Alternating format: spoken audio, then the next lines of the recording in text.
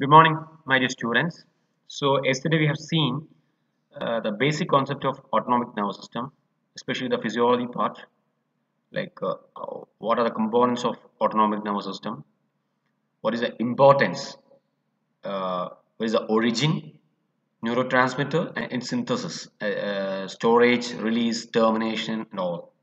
And I also told you something like it's like a brake and an accelerator of a vehicle. One, in most of the time, one can increase the activity and the other can stop it or reduce. Exceptions are there. So, for example, salivary glands, both cholinergic and adrenergic system may have an increased salivary secretion. So, exceptions are always there. Fine. Now, today, let's start with the adrenergic pharmacology. So, it is named as adrenergic pharmacology, but still, to discuss the pharmacological aspects, you have to understand the basic concept of the physiological part of the adrenergic nervous system. So at the end of this presentation, you will be understanding like what is the importance of these catecholamines, like what are the neurotransmitters of the sympathetic nervous system or the adrenergic nervous system. Yesterday I have told you uh, sympathetic nervous system, it's also called adrenergic nervous system and thoracolumbar nervous system. So you know well why these nomenclature, like what is the basis of this nomenclature. We have discussed in detail. Fine. So definitely when the neurotransmitter is considered as the basic component, you have to understand the basic concept. Though we have discussed yesterday, let us have a recap.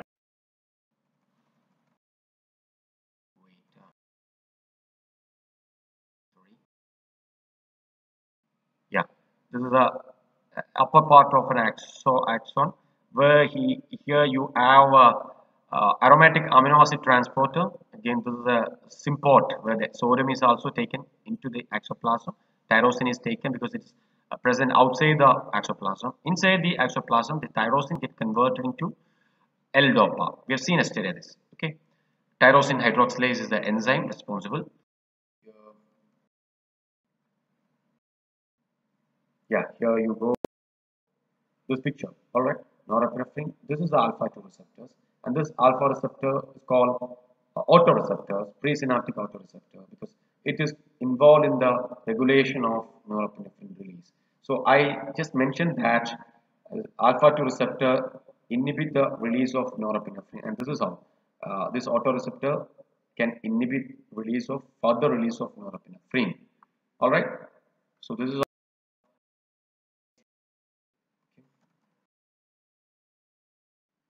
So this is what I wanted to tell you. In vascular smooth muscle, it causes contraction.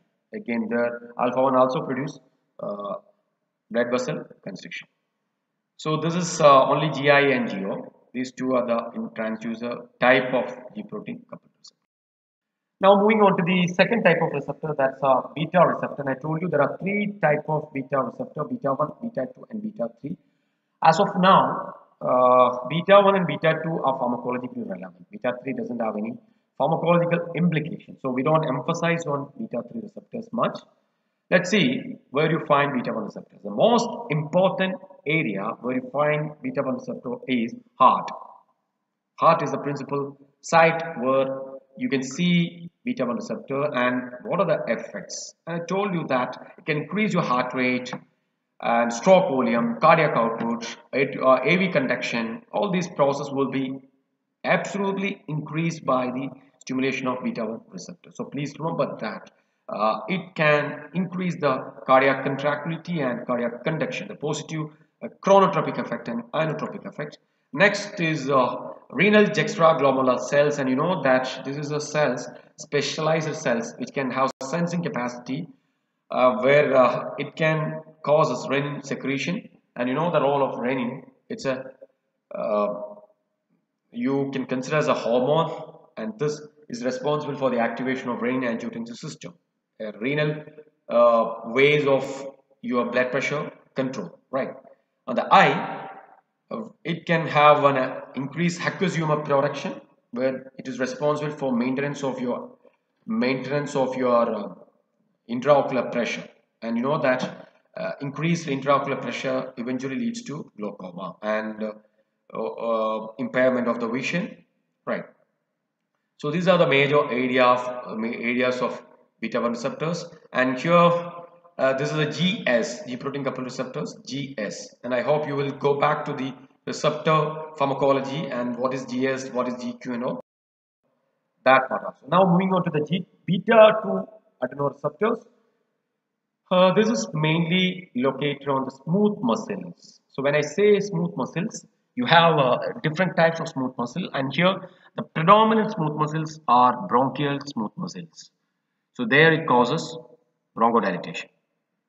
And you have seen many people use salbutamol, very common brand names, Astalin in bronchial asthma, and also the tracheobronchial congestion, sometimes in COPD, the chronic obstructive pulmonary diseases. And what is the basis of this use? Simple as that, it provides symptomatic improvement because it produces bronchodilation so that the person can easily breathe.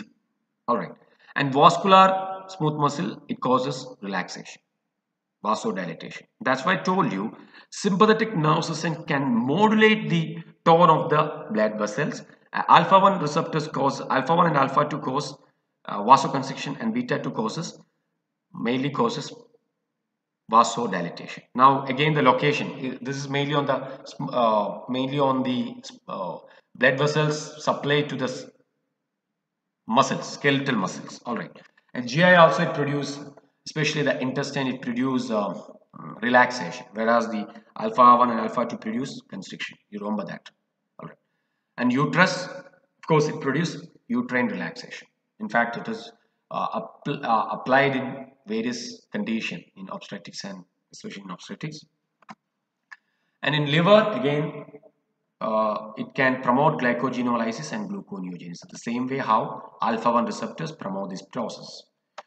And I told you glycogenolysis as a process which takes place both in liver and muscles, and in the muscle it again promote glycogenolysis and potassium uptake.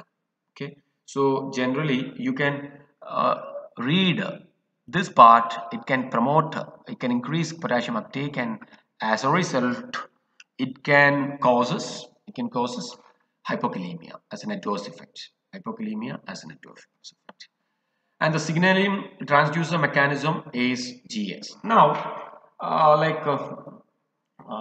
these receptors are planned or framed such a way that stimulation of the sympathetic nervous system make a person to fight or flight. You remember the term fight or flight. More details we'll discuss when we discuss about the next class. Now beta 3 is mainly located on the adipose tissues, and it causes lipolysis. And I told you beta 3 as such doesn't have much pharmacological implication, though a few years back we used to have some of the drugs used for the weight loss through lipolysis process. Now it has a lot of adverse effects and no longer recommended. And beta 3 receptors are GS, again GS. Okay. Now, how do you regulate these receptors? I told you this is actually, we have seen that this is sort of G protein coupled receptors. And how do you regulate this receptor?